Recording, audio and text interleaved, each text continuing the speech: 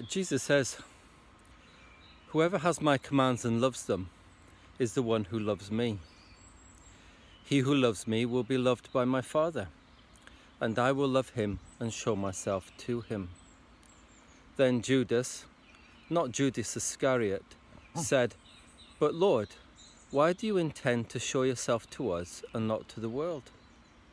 Jesus replied, "If anyone loves me, he will obey my teachings.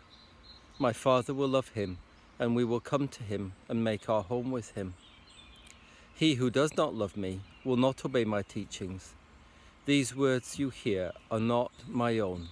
They belong to the Father." Well, we're out rolling in the grass. Must be spring. Judas, not Iscariot, can't understand why Jesus is talking about hiding himself away again. For a few months now, Jesus hasn't gone out in public very much.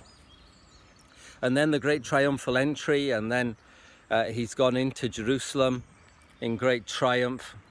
He's been very public for the past week, but he's then talking about hiding himself and revealing himself only to his disciples. And Judas didn't understand it. What Jesus is talking about, however, is not a public display. He's talking about the revelation of himself as the Son of God, the Word of God, the second person of the Trinity, divine in all his nature and glory and attributes. He says that I'm going to reveal myself to those who obey me. It's interesting that first comes obedience and then revelation. First comes faith in what people have, the knowledge that people have, and then comes greater truth. And that's how God works. And that's how Jesus reveals himself. Those who accept what God has given them, evidences of Jesus Christ, of who he is and what he's done. Those who accept him, follow him, love him, see more and more as time goes on. And it answers the old adage, the old question. You have two people, maybe they grow up in the same house, they go to the same church while they're young. But as time goes on, one is not interested, doesn't follow Jesus Christ. What happened? Well, they didn't believe the truth they saw. And the other one, maybe, the other one believes, follows, loves, and sees more and more of Jesus Christ and of his glory.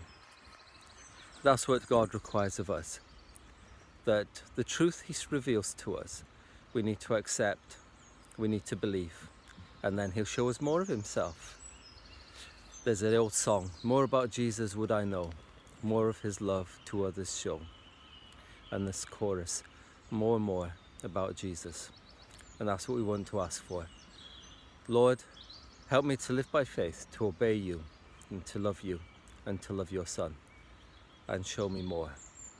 Well, from me and my little friend out here on our morning walk, buzzing,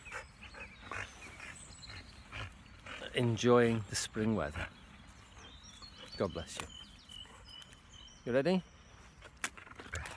Good catch.